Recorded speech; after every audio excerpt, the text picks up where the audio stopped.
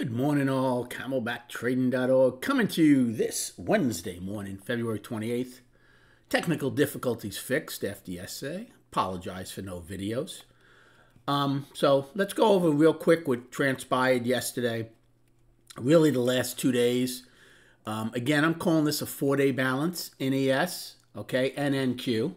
Remember, NQ came out of an inside day to the downside yesterday, which failed miserably. But now we're also in a 4-day balance. The market attempted to push down now, both Monday and Tuesday.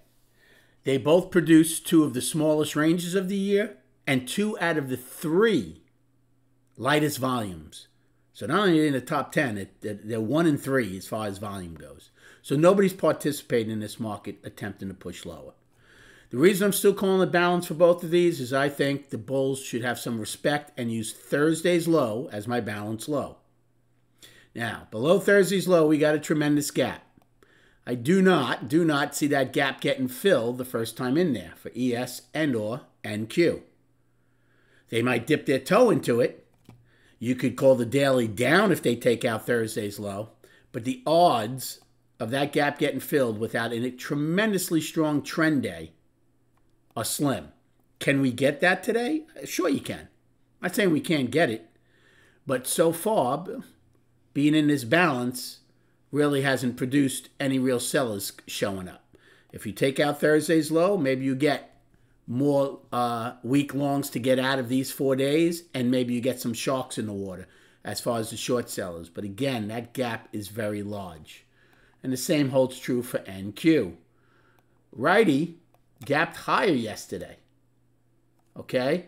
Right now, they held it yesterday. They even price probed, as did we yesterday. That probe's firmly being rejected. I wasn't using L's high because, like I say, when we probe like that, I want a minimum of 40 to 50 cents above the previous, that day's high. Didn't get it, so I wasn't using it. Even if I used it, firmly being rejected. Look at this. We're near the day's low from yesterday. Righty, though, we'll see if they're going to fill that gap. If they take out yesterday's low, back to balance on the daily. ES and NQ are already in balance on the daily. If they gap lower and hold it, you can have another island top. Remember, they had that for 2 days, and it took a while to fill it. So a lot of emotional trading going on here. We have PCE tomorrow morning, one of the big gauges of inflation for the Fed. So I still think the Fed has painted themselves into a corner, especially with the big guy basically saying 3 rate cuts. So if that doesn't come to fruition, this market could throw a tantrum. So any inflation-related number is going to be closely watched. We were 10 wide in the overnight, above value. Well, look where we're trading now. We even have overnight singles now to the downside. So, yesterday's low is still not the real important one to me. Yes, we'd be one-time framing down 3 days. Absolutely we would. You want to call it down, you can certainly do that. I won't call the daily down until we take out Thursday's low. However, doesn't mean I wouldn't be looking for shorts, right? Just like yesterday. I had a good day yesterday. Once things changed, I changed, right? Once we stopped the one, I was gone for 2 hours in the afternoon, so I wasn't here when this originally started. But early in the day, I was looking for shorts. They couldn't get the opening. They actually attempted to go trend down in ES and trend up for a tick or two. Both of them failed. We got both sides of the IB and the overnight. That IB is over 50% so far this year. Very interesting.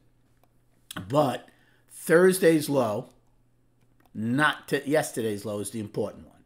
So if you were to pull back, you could certainly take a long against yesterday's low to front run the overnight low, or wait a little more to front run the overnight low. Below that, I'd be out because I would think at some point they do test Thursday's low then. Okay? That's number one. On the flip side, if they don't get the overnight low and push up, you're certainly going to go get that 9 wide POC.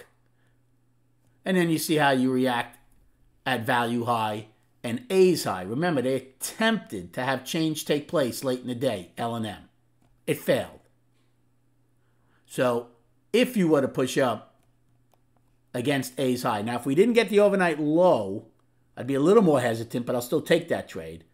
But I'll tell you what, if we got the overnight low, again, even though we've gotten both sides again recently, I would certainly take that short against both value high and A high the first time. Again, these are all early plays.